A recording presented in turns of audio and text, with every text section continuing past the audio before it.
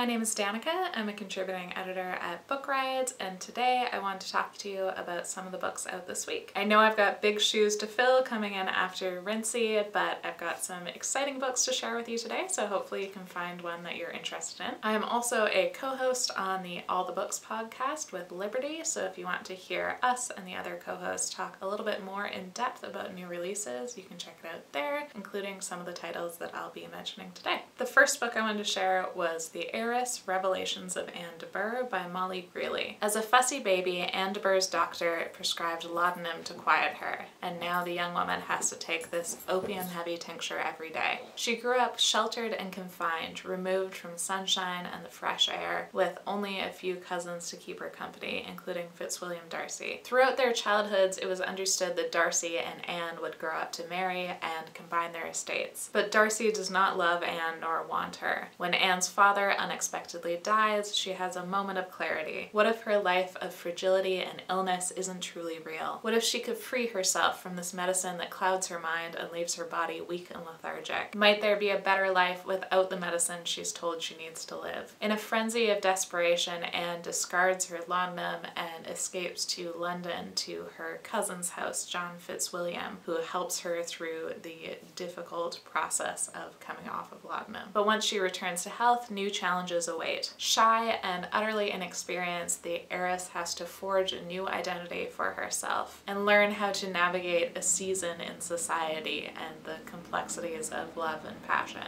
The once passive Anne becomes a braver woman who must face her domineering mother, who wants to control her fortune and her life. So this is a Pride and Prejudice novel. It fleshes out one of the minor characters in the book, Anne, who is Darcy's fiance at the beginning of the novel, but it also stands completely on its own merits. I think it would be a fantastic novel even if it didn't have the Pride and Prejudice elements. The synopsis doesn't mention that this is also a slow burn lesbian historical romance comparable to Sarah Waters. It manages to be both a Victorian historical novel and have a lesbian drug addict main character with no apparent contradiction between those two. I really loved this. If you like Pride and Prejudice retellings, historical fiction, lesbian historical romance, then I think you'd really enjoy this. And this video is sponsored by Flatiron Books, publisher of The Flat Share by Beth O'Leary. After a bad breakup, Tiffany Moore needs a place to live. Desperation makes her open-minded, so she answers an ad for a flat share. Leon, a night shift worker, will have the flat during the day, and Tiffy will have it nights and weekends. In fact, they'll never even have to meet. Tiffy and Leon start writing each other notes, and although they are opposites, they begin to become friends, and then maybe more. So this book asks, what if your roommate was your soulmate? It's a quirky romantic comedy and a feel-good novel about finding love in the most unexpected of ways. So if you're looking for a heartwarming romantic read, try The Flat Share by Beth O'Leary. Next I have The Wife Upstairs by Rachel Hawkins. Meet Jane. Newly arrived in Birmingham, Alabama, Jane is a broke dog walker in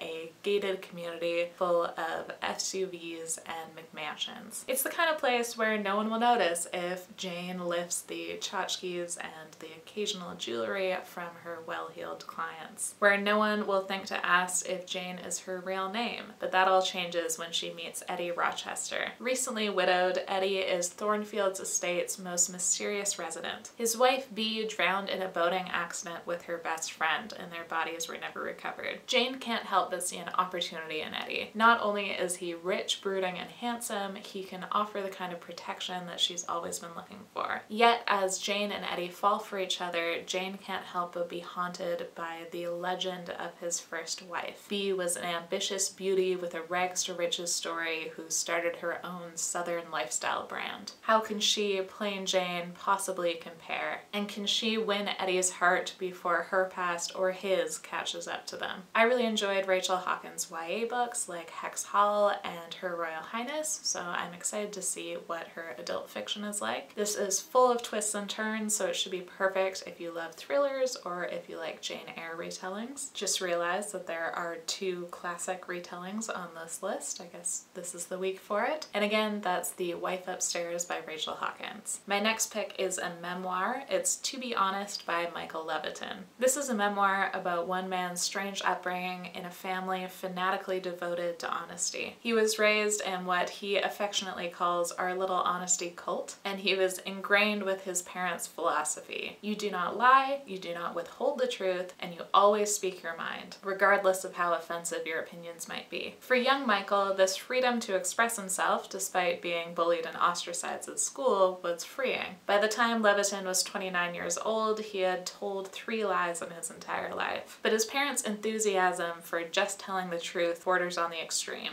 After Michael graduated and left home, truth-telling began to lose its luster. In job interviews, on dates, and in social interactions, his refusal to lie or withhold the truth, or even just express things more politely than he felt, put up a lot of barriers between him and other people. When his only long-term relationship begins to feel poisoned by this honesty, Michael decides he needs to learn how to lie. This is a fascinating memoir that gives almost a sociological approach to communication and lying. For the first part of the book, I was agreeing with his family. We do lie unnecessarily, and there probably is more space for people to express how they're actually feeling. But by the end, I realized that claiming to always be honest can be just as manipulative as straight out lying. This is sometimes painfully honest, but that's exactly what I would expect from someone who was raised in this way. So if you like memoirs about people who have lived unique lives, definitely check out To Be Honest by Michael Levitin. My next pick is a graphic novel called After the Rain by Nnedi Okorafor, adapted by John Jennings and illustrated by David Brain. During a furious storm, a young woman's destiny is revealed and her life is changed forever. After the Rain is a graphic novel adaptation of Nnedi Okorafor's short story On the Road. The drama takes place in a small Nigerian town after a violent storm. A Nigerian-American woman named Chioma opens the door to find a boy there with a horrific head injury. He reaches for her and his touch burns like fire. Something is very wrong. Haunted and hunted, Chioma must embrace her heritage to survive. I love Nnedi Okorafor's books because they're always so unexpected and thought-provoking, and this is no exception.